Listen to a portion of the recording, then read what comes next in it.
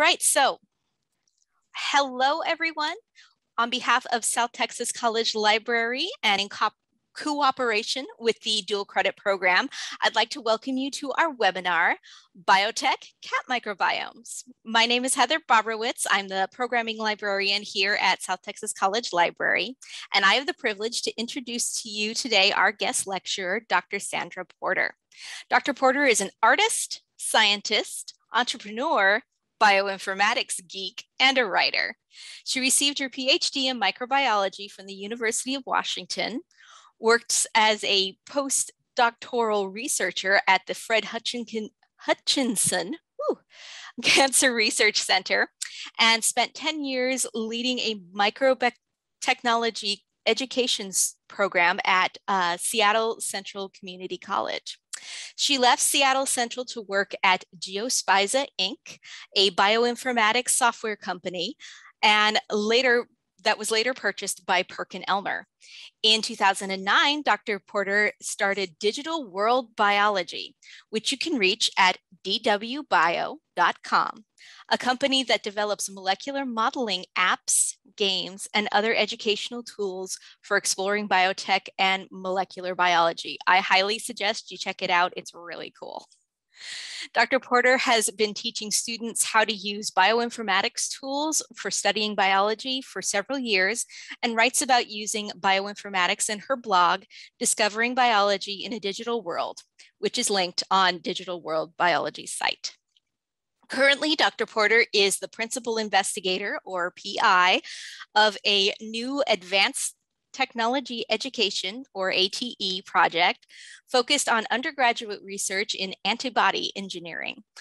She's also the principal investigator of the Biotech Careers ATE project called Bridge to BioLink's Future, and a co-PI at Innovate Bio, a National Advanced Technology Center of Excellence in Biotechnology at Austin Community College. Dr. Porter herself is based out of Seattle, Washington, and is joining us from there today. So she's got a lot of credentials. With that, I'm going to let her take it from here. Thanks, Heather. I'm going to share my screen here, and then we'll get started. So today, I'm going to talk, as Heather mentioned, about exploring the microbiome, and we'll go all the way from Little Bub's litter box to all kinds of microbiome careers and things you can do when you're studying the microbiome. So the talk is going to be in 3 parts. The first part will go through kind of introduction and the careers and some fun facts about the microbiome. The second part is I'm going to talk about Little Bub and Danny and how people get data out of the microbiome. And then the third part, we'll go through some of Little Bub's data and look at some of the things that we can learn. Okay, so first of all, some fun facts. This is a fun fact that isn't on here, but when I got my PhD, the only bacteria we could study were bacteria that we could grow. That is, we had to be able to get a sample, we had to be able to grow them on some kind of media. Some people could do fancy things like grow bacteria in pressure cookers and autoclaves and weird environments with various gases, but really we were very, very limited. And it wasn't until the next generation sequencing technologies were invented and people started studying the microbiome a few years ago that we could really figure out what all these things were that live in our bodies and live in our environment. So what is the microbiome? Well, it's actually more than bacteria. It's bacteria and their viruses and fungi and archaea and eukaryotes like amoebas and stuff like that, and trypanosomes. So all kinds of organisms that live in any particular environment. And there's really more than one microbiome as well. There's the microbiome in our gut, which I'll talk about later on, but there's the microbiome on our skin, the microbiome in our environment, the microbiome on any surface we can look at, microbiomes in, oil wells, microbiomes in rivers. There are lots of different microbiomes. Another thing that I find really amazing about the microbiome is that if we think about our microbiomes, our microbiome, there's more microbial cells than there are human cells in a human. In fact, 10 times more. And there's over 5,000 species. And if you could actually take all those cells, all that microbiome from your gut and skin and hair and whatever, and weigh it, it'd be about 3 pounds. So a pretty good chunk of who we are microbes, which I find just really amazing. They also make a large contribution to our metabolism. Our microbes make vitamin K and B vitamins, among others. There's some others that I haven't listed here. And they make neurotransmitters like serotonin that makes you happy, and dopamine that makes you excited, and gamma aminobutyric acid. I mean, all of these things, many of them are produced, in part at least, the levels are regulated by your gut bacteria. So your mood really is based on your gut feeling and what your gut is doing. So it's an interesting thing. And because of our microbiomes, because of all the things we're learning about our microbiomes, there are a lot of jobs in microbiome companies. So I have this site. We have the site called biotechcareers.org that we have built through through funding from the National Science Foundation. We have information on the site about careers in biotechnology and different areas and stories and people that work in biotech and videos and companies and jobs. I'm going to show you a little bit about how many jobs there are in biotech, because I think this is a thing that's really useful to know, especially when you're a student and thinking about what you might want to do after you go to school. And I'll talk about jobs related to microbiomes. So if we look at biotech jobs, and we're at our site, and we click that link, we come to a page where we have some different ways to search biotechnology jobs. One of the easiest ways is to just click this orange button where it says search for jobs. And when you do, it will automatically fill in the search term with biotechnology. And if you do this, it'll fill it in with wherever you are in the country, but you can change it to United States or Seattle or California or wherever you like. And when you do that, this was on Sunday, I took a look at this. I could see that there are 5,058 jobs in biotechnology in the United States. Sometimes there's as many as 11,000. So it varies quite a bit. But you can see there's a lot. And if you kind of scroll through, you can see there's a lot of different kinds of jobs as well that require a lot of different kinds of training. I can also look at, explore biotechnology by looking at biotech companies, which I'm going to do here, and show you on our site, we have maps that you can use to explore what biotechnology is all over the world. You can either click a state, like Texas, and see what biotechnology is like in Texas, or you can click the map of the United States and zoom in different parts of the country, zoom in and out and see what things are in different states from that perspective. Or since biotechnology is a worldwide enterprise, you can see what biotech companies are all over the world, which is kind of exciting. We also on the site organize companies by the kinds of activities that they're involved in. And you can see here we have almost 9,000 different companies, and we have them grouped by 556 different business activities. So they do a lot of things. And we take a kind of loose view of biotechnology as well. We kind of look at any kind of company where the same skills that you would use in biotechnology would be important in working in that company. So if I click this link, I go to a page that has lists of entry-level jobs. It has kind of information broken down by different areas. And then it has these 556 business areas. And if I scroll down or go to the next page here, eventually I come to a business area where you can see it's got the microbiome. Notice in our word cloud here, the size of the word relates to the number of companies that list that activity as something that they're involved in. So microbiome, it's a good size chunk of companies. And if I were to click that link, I come to a page where I see 139 companies that do something related to the microbiome in 185 locations. We have a map so we can zoom in and out. And then we have also broken down all those companies by other things that they work on. So it shows us that of these 139 employers, 34 work on something related to therapeutics with the microbiome. We've got 23 working on synthetic biology. 11 microbiome companies work on skin, okay? And they're working on treatments for acne, they're working on skin care and the best bacteria. They're working on understanding what soaps you may want to use or not use to have the best microbiome and the healthiest skin. There are companies working on agriculture and the microbiome, companies working on probiotics so that you can have a good, healthy gut. Companies working on animal nutrition and diagnostics and food and cosmetics. All kinds of things are related to the microbiome.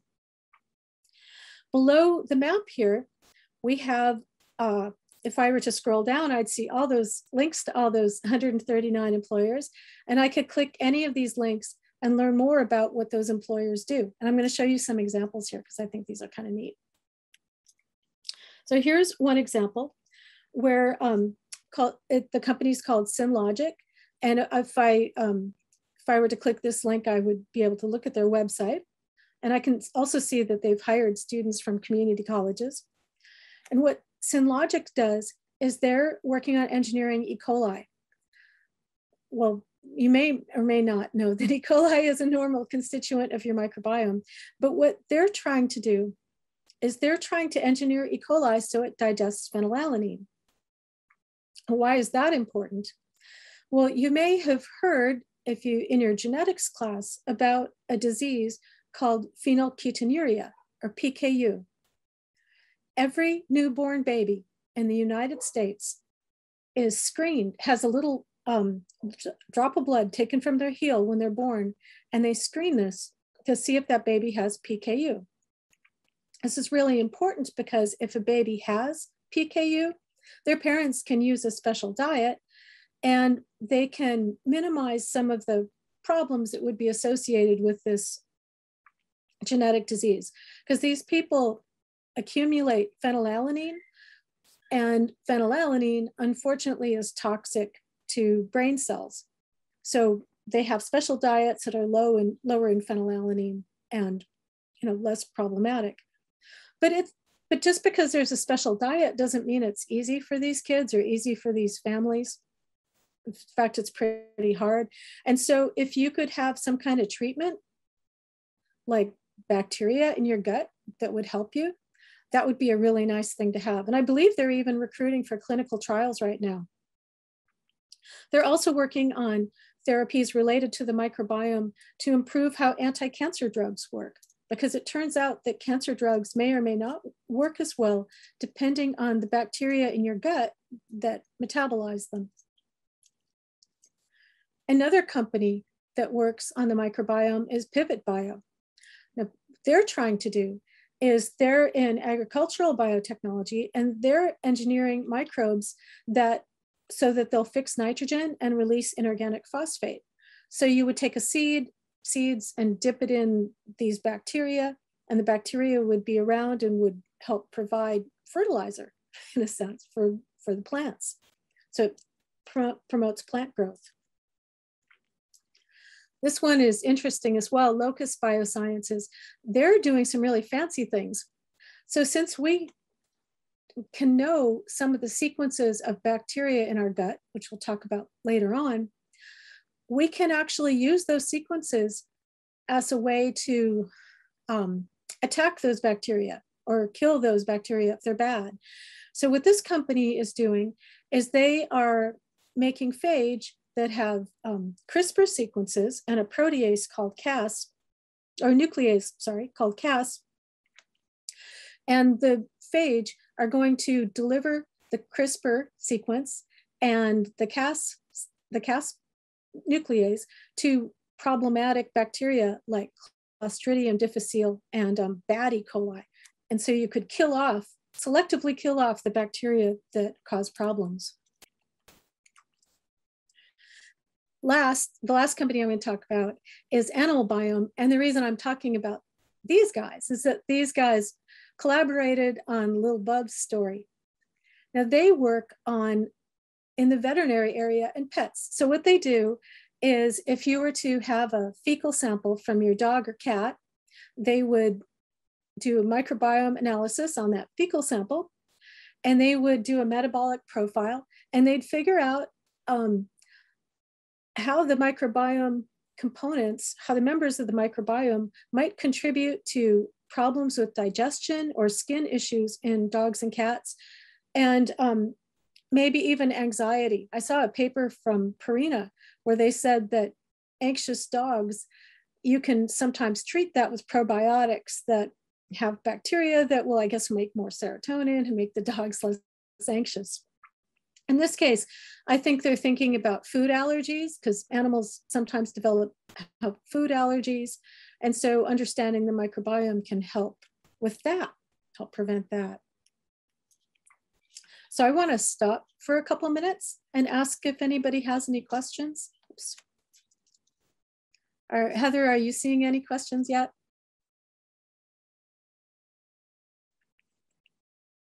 Okay, well, we'll continue on then. Yeah, I'm not seeing any questions yet. Okay. All right, so there's our introduction, some of the fun facts, some of those companies you could work on if you think the microbiome is really interesting, microbiology is in a golden age, and there are a lot of really interesting things to do in that area now. So now what I want to do is talk about the kitty microbiome and how it is people get information from the microbiome. So I'll tell you a little bit about Danny and Lil Bub and about DNA sequencing, and then one of the special techniques that is used in DNA sequencing and was used in Lil Bub's sequence. So I got interested in this because I read this blog post on Phase Genomics about Lil Bub and her story. I'd never heard really before of a cat who had accomplished so much. But she's a published author, a talk show host, movie star, musician, philanthropist. Lil Bub did a lot in her lifetime. And people even found 22 new microbes by studying Lil Bub's genome. It's actually pretty amazing. Lil Bub has since passed on, I'm sad to say, but she was quite a cat. So Lil Bub collaborated with Phase Genomics and the Animal Biome Company. She contributed her litter box droppings. Danny, a normal cat, contributed his, and they were able to compare them and see what was different about the two pets. As you can see, Lil Bub looks a little bit unusual. If you go to YouTube, you can find all kinds of Lil Bub YouTube videos. She's pretty cute. She has a form of dwarfism that kept her small all her life. She has some jaw abnormalities. Lil Bub didn't have any teeth. And she actually had 22 toes, so a lot more toes than the normal cat as well. But I did read about her, and she could, even though she didn't have teeth, she could still eat regular, dry, hard cat food. She's quite accomplished. Lil Bub even had her genome sequenced, and this was done through crowdfunding. So her whole genome sequenced, and they were able to figure out what mutations were causing her dwarfism and the extra toes. And this is wild. One of the mutations, I love this, is a missing A in a CAT sequence. But about her microbiome. So as I mentioned before, the microbiome is more than just bacteria. It can be eukaryotic cells like amoeba or trypanosomes. We could have yeast or other kinds of fungi, and there can be bacteria as well. And all of these have genomes. Here We've got linear chromosomes. Here we've got lots of linear chromosomes of different sizes. Bacteria have circular chromosomes for the most part, but then we also have little plasmids, which are circular pieces of DNA, and there can be viruses in that mix as well. Both viruses that infect eukaryotic cells and viruses that infect bacteria. Oh, and archaea too, I forgot. Should mention those also. So the way that we know about all the members of the microbiome is really by isolating the cells and popping them open and sequencing their DNA. And when this happens, people do this and they get small sequences that they call reads. They can take parts of the sequence that match each other and find where they match and put them together into bigger sequences. And then they can put those sequences together and assemble genomes. The way I think about this sometimes is to think about having a phone book. And imagine if you had a phone book, because this is about the right size of a genome, and you were able to chop it up into small bits, and then somebody asked you to put it back together. Well, you'd have to do it by trying to find matching words or matching names or letters that matched. It's kind of the same sort of thing. Luckily for us, though, we have computers, which can help a lot for assembling our reads into contiguous sequences, which contigs is short for, and then into genomes.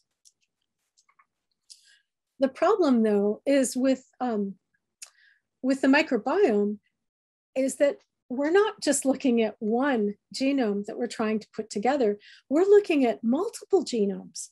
And the way people make the samples for studying these multiple genomes is to take the whole mix, right? You know, samples of poop from a litter box, break it all up, chop all the DNA up, and then they've got all these different pieces. And we know that many of these microbes share the same gene. So how do we put this together, but do it right and see that, you know, different, each genome for its own organism? Well, that happens because of a technology that was discovered a few years ago called Hi-C. So what people learned is that through basic science, that genomes have structures. They have a three-dimensional structure, and parts of that structure are closer to each other than others. So they figured out that if you were to take DNA and add formalin, okay, you could cross-link the DNA and join these two pieces together. And if you were to digest the rest, you'd have a fragment like this. And if you were to ligate, join these ends together, you make this kind of circle thing. And then you could sequence this. And by seeing which piece is close to the other, you could figure out kind of something about the physical location of where these different DNA molecules are, okay? If you sequence this junction, you know the red piece is close to the blue piece. Well, the way we can use that is that if you take a microbiome sample and you cross-link everything before you digest it and chop it all up, you can figure out which pieces of DNA must have come from the same cell.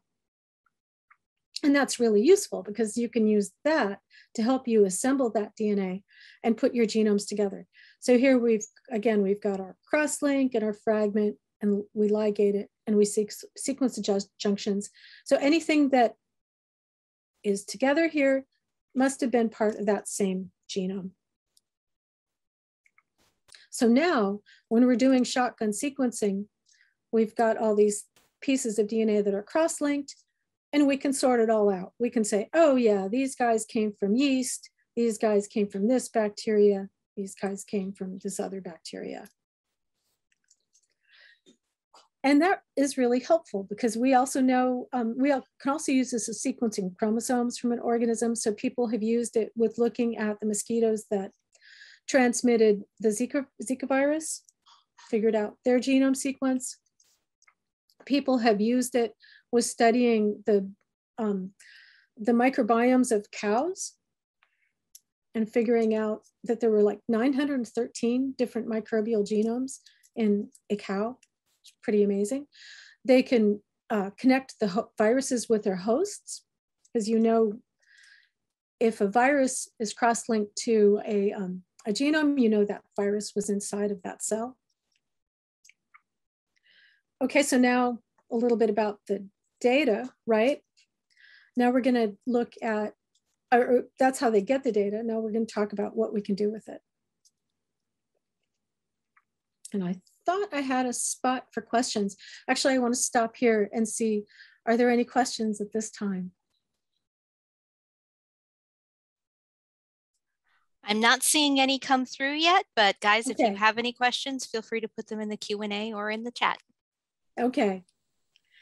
All right, so now I'm going to talk about kind of the more complicated stuff. That is, once we have this DNA and these sequences, and we know about the different bacteria, what can we do with them? And how is this useful? How is this helpful to us?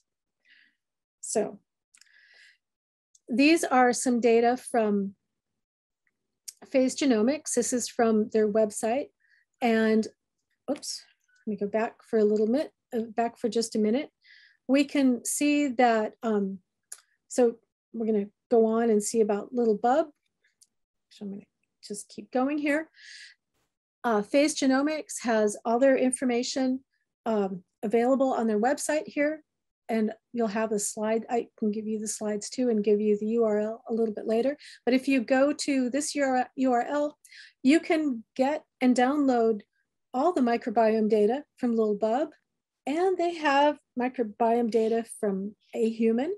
And they have also microbiome data from sewage wastewater, which is pretty interesting.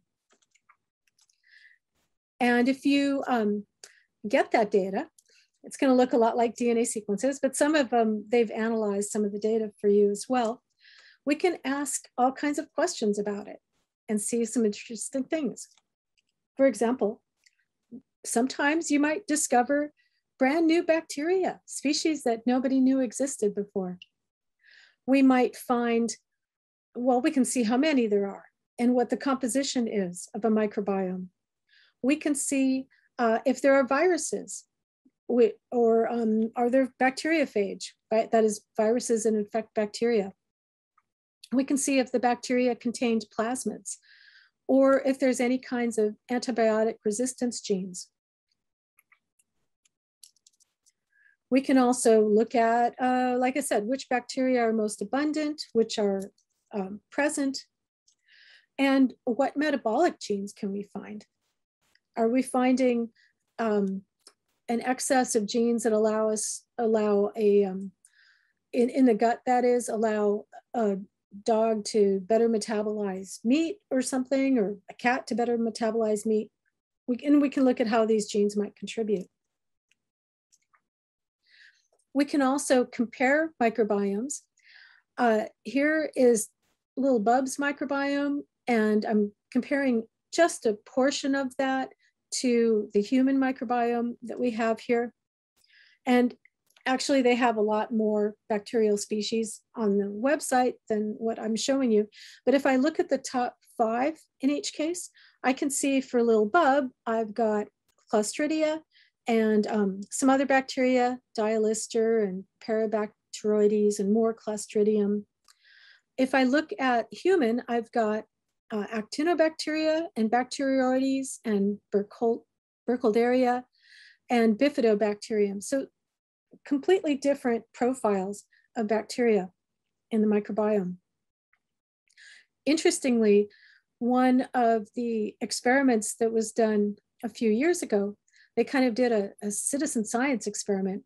They asked people who wanted to participate to send in fecal samples from themselves, but also fecal samples from their pets. And they found that the microbiome of your dog is more similar to your microbiome than it is to other dogs, which is kind of wild.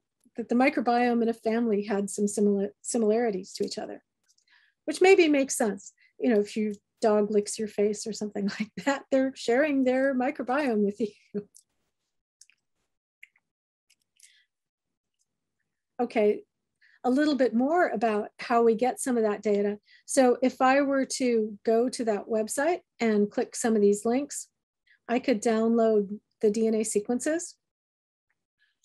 And I'll show you if I were to take one of the sequences and I copy it, copy the whole sequence, I could go to the NCBI, which is part of the National Institutes of Health. It's the National Center for Biotechnology Information. It's actually part of the National Library of Medicine, actually, at the National Institutes of Health. I can go to the NCBI. I can use a tool called BLAST, which stands for Basic Local Alignment Sequence Tool, to compare my sequences. And I can identify what kinds of genes are in that DNA sequence, because it compares that sequence to a database of thousands, actually millions of sequences, over 1 billion sequences in the NCBI databases. So here's what it looks like if I were to do that. I'd have my DNA sequence pasted in here. I would select reference proteins.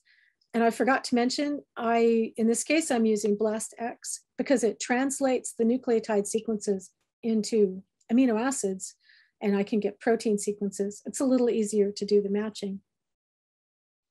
And when I get a result, I would actually click a button that would say BLAST, and it would give me the result eventually.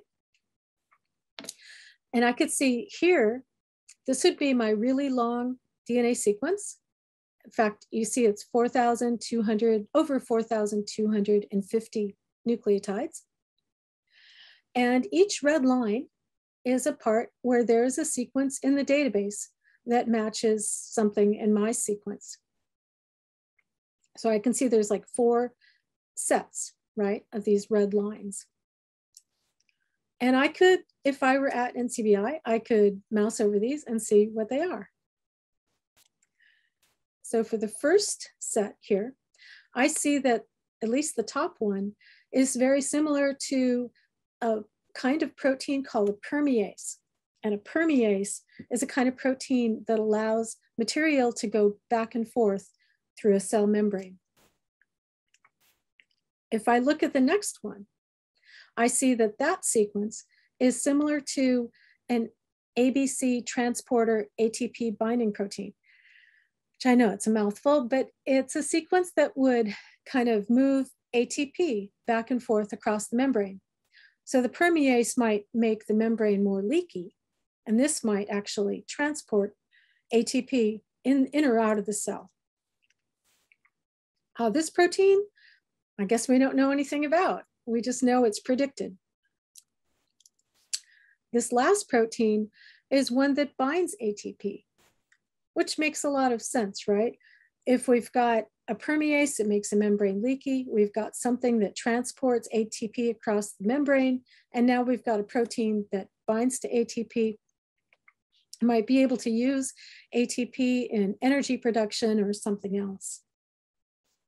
And if you think about this, that we've got the 4 proteins together, this kind of organization is something that you may have heard about before, because bacteria organize genes together that belong to a similar metabolic pathway, and we call these operons. You may have heard of the lac operon. And if you haven't heard of it, you will hear about it, because it's a group of genes that are involved in metabolizing sugars. This group of genes metabolizes ATP. Okay, some of the other things we can find by looking at doing that same kind of thing with searching our DNA sequences against a database is we can find that little Bub's genome contains genes that would make her bacteria resistant to antibiotics. Antibiotics are made by microbes, so people often abbreviate these antimicrobial resistance genes as AMR genes. Anyway, they're antibiotic resistance genes, and we can also see where they're found. So the color key here has a yellow color if the gene is found on a plasmid, and a blue color if it's found on a genome. And we can see that some, and the names of the bacteria are here. Some bacteria have these genes in their genome. Some have antibiotic resistant genes in their on plasmids. Some have more than one gene, okay? And that could be useful information. So I continue on to the next slide here. These are those, this is that same information, but it's organized in a table. And here you can see, which genes are on plasmids and which genes are part of the genome. And here we have the kind of antibiotic that those bacteria would be resistant to and some of the common names. So we have some bacteria are resistant to aminoglycoside antibiotics like neomycin or kanamycin. Some are resistant to penicillin or ampicillin. Some are resistant to clindamycin. Some are resistant to erythromycin. A bunch are resistant to tetracycline. And this is important because if you can imagine, if you were a patient and you were sick, it would be really important that people could treat you with the right antibiotic. And it'd be really helpful if they were to know what kinds of antibiotic resistance genes are found in your gut.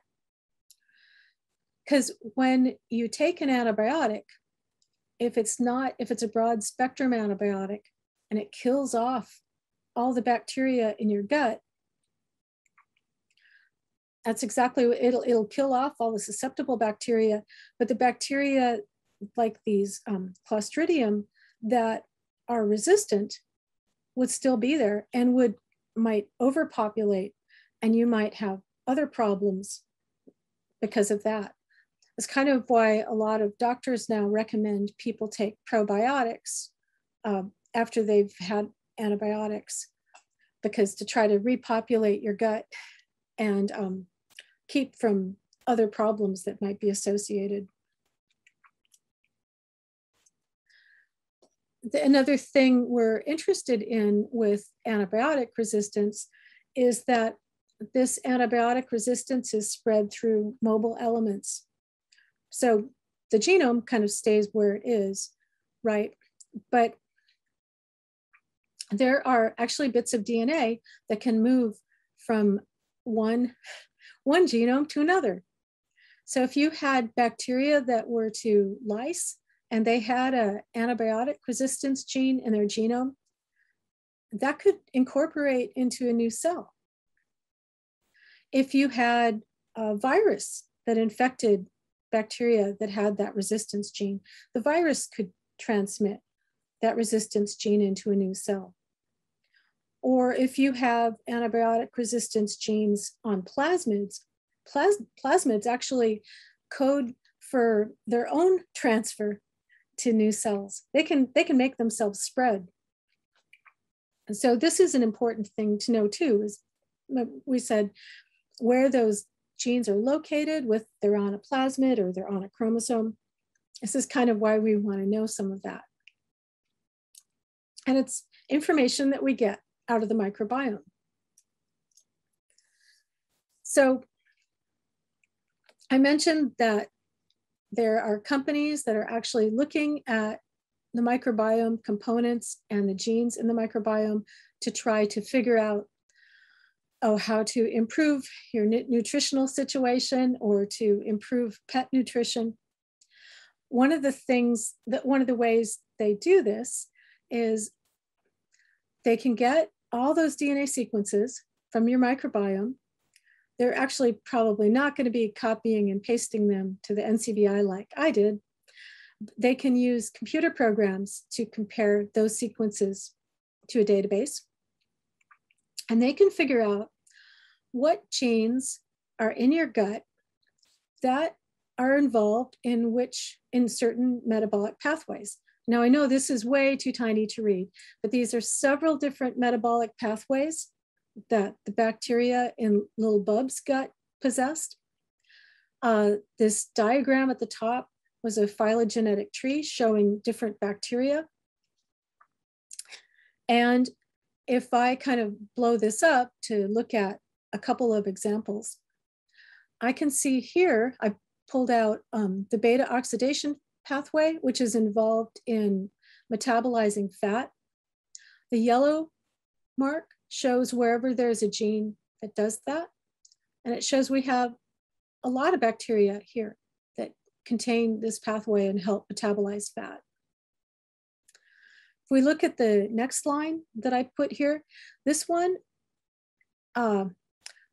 this pathway is that ABC transport system that I mentioned earlier when we looked at the operon.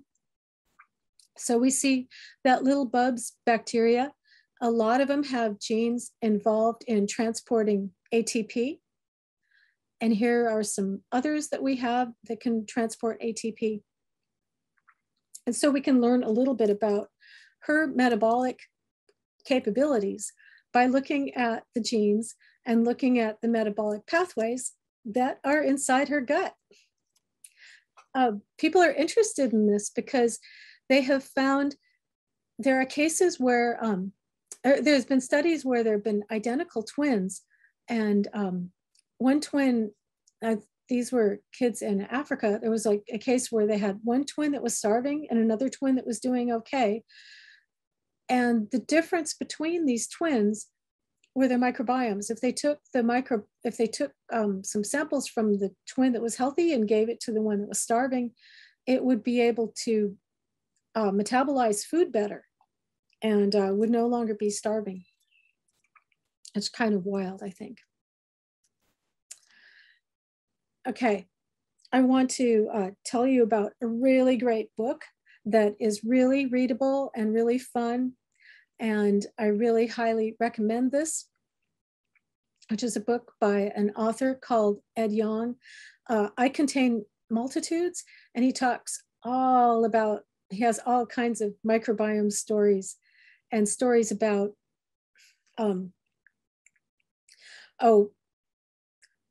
when microbes populate your body, apparently it's before you're born. And when you also get microbiomes during birth, and all kinds of stories about the microbiome. It's pretty amazing.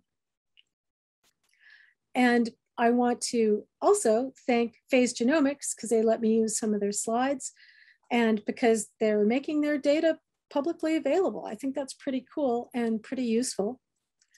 And now I want to see if I can answer any questions for you. We did have one question in the chat. What would cause little Bubs abnormalities? Oh yeah, yeah. You know, I'll go back to that.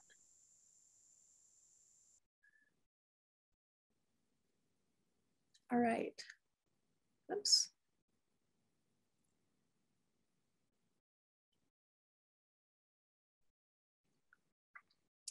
Yeah, so the osteopetrosis, that's the abnormality that relates to dwarfism in little Bub. This is a disease that prevented her bones from growing properly. It was in a gene called RANK, and it had to do with bone growth. And I actually don't remember the exact gene that was involved in having extra toes, but I know they found it.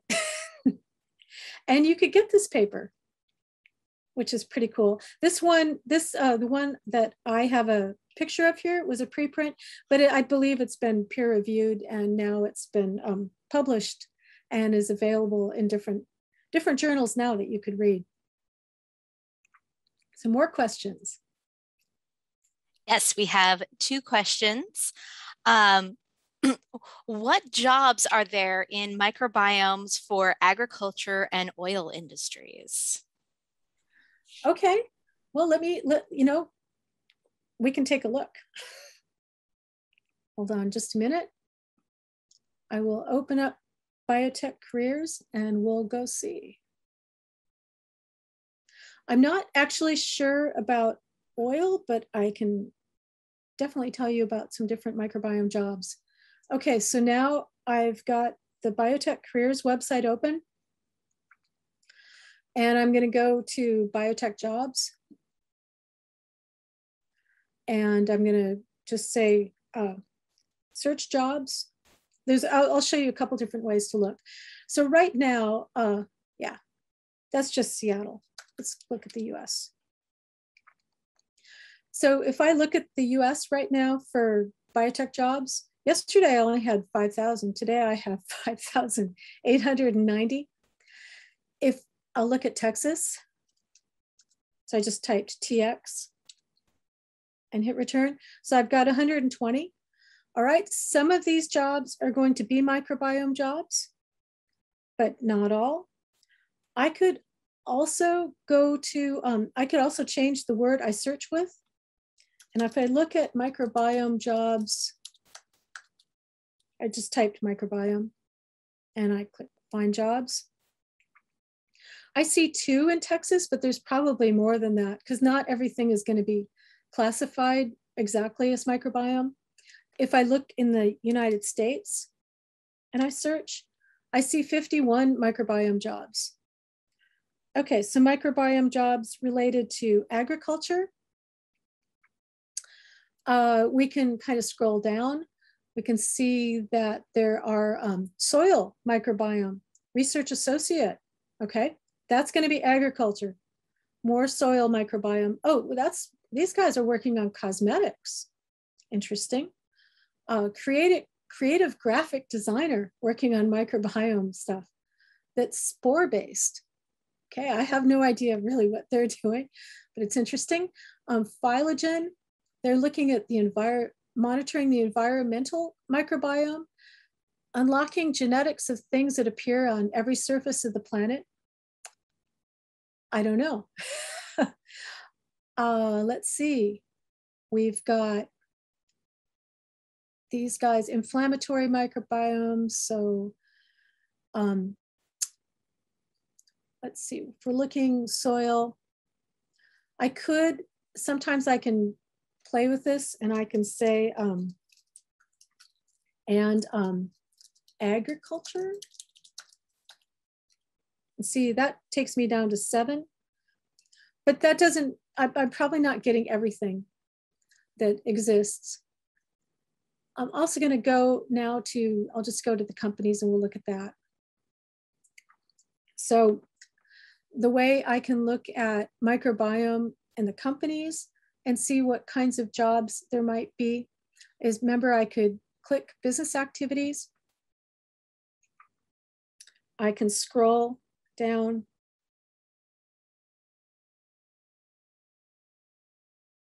and find microbiome here and click that. And I can see here that I had this 139 employers. So I could narrow this down by looking at ag biotech or agriculture. We can try that. If I look down farther,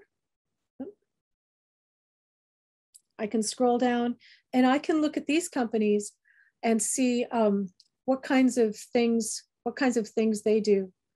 So like adaptive symbiotic technologies, they've got seed and plant treatments. So that based on fungi. So they probably, oh, they're in Seattle, cool. They probably have jobs for microbiologists and quality control and people who are growing strains and looking at microbes.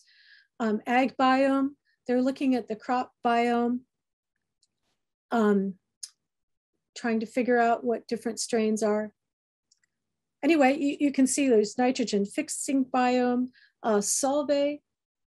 These guys are looking at seed treatment and looking at things that enhance seed germination and plant growth.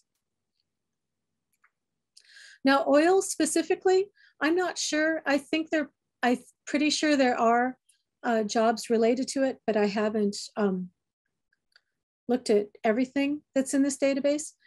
I also want to stress, I'm going to go back to all microbiome companies here too, that I would show you one other way to look at careers, that our database, we have a lot of companies in here, but we don't have every single company in the United States in here. There's way more right? So we're only looking at a fraction of the jobs that are out there. As far as the kinds of jobs, yes. We can also go to career information and filter, and that shows us 62 of these companies that have career pages. And if I go to any of one of these companies and I look at their career page, like we'll look at Ag Biome, I guess. I could look at careers and I could get a really good idea about what kinds of jobs. So these guys have account executives, technical service representatives, computational biologists, people designing proteins that kill insects, patent attorneys, product managers, quality, research and development, receptionists, and people who are trying to hire people to work at this company. So you can get a lot of information about what careers are there and what's available. Hopefully I answered the question. The other question that we have is, what applications are there for collecting sewage microbiomes? Oh my gosh, this has been a really important one lately because of SARS. All right. So people have been using sewage monitoring to figure out where outbreaks are and to figure out, particularly on college and university campuses, they've been trying to determine where there might be problems and where there might be sick people. For example, they've been monitoring wastewater from dormitories. And so if you find that one dorm has a high amount of SARS in the sewage, because SARS comes through your gut, okay, you can, you'd know, right, that there might be somebody who's sick in that dorm, and you would want to make sure that all the students get tested. So that's one application. Another application might be if you're interested in outbreaks of bacteria related to foodborne diseases, bacteria or actually eukaryotes related to foodborne diseases. You could look at sewage as well to try to identify those. I think I think people have also been looking at sewage to identify different drug metabolites in city water as well, but I don't know as much about that. Are there more questions?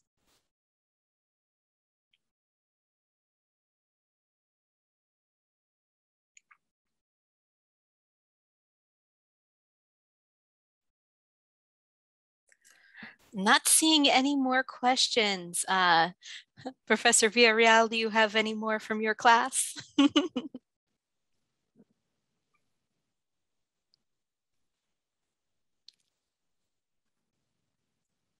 Oh, we are good. Very nice.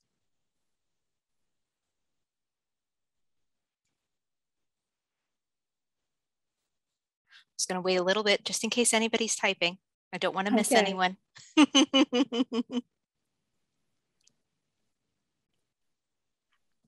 Well, it's fun talking with everybody. There will be, by the way, in a couple weeks, Innovate Bio is having a webinar on Friday afternoon.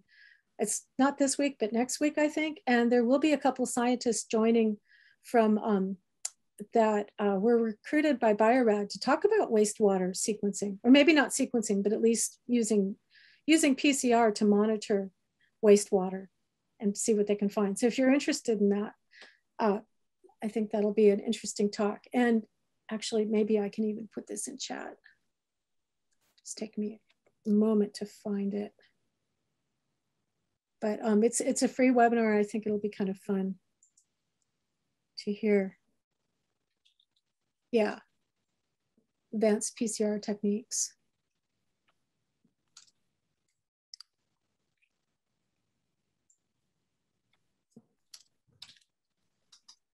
All right. Very cool. Yeah, I will add that to our thank you email, so everyone will get that link So if you aren't able to bookmark it now because you're on a mobile device or anything like that, you'll get it in your thank you email. So, I'll also put in biotechcareers.org. That's yes. the site I was using to look at all the job information. Yes, I'm going to be poking around in there for a little bit, I think, this afternoon. It's very interesting to see all of that. So I'll go back on video here. So thank you so much, Dr. Porter, for that fantastic presentation. I know I learned a whole lot about the different careers in biotechnology and about gene sequencing and all that fun stuff, the microbiomes that we have living all over us. So thank you so much. Okay, thanks. All right. Thank you everyone for coming, and the recording will be posted as soon as we are able to do so, and you will be getting a email. You'll also be getting a pop-up for a survey. If you would fill that out and let us know what you think, I would really appreciate it. So thank you again, Dr. Porter, and I hope everyone has a great afternoon. Thanks. Thanks. Bye, everyone.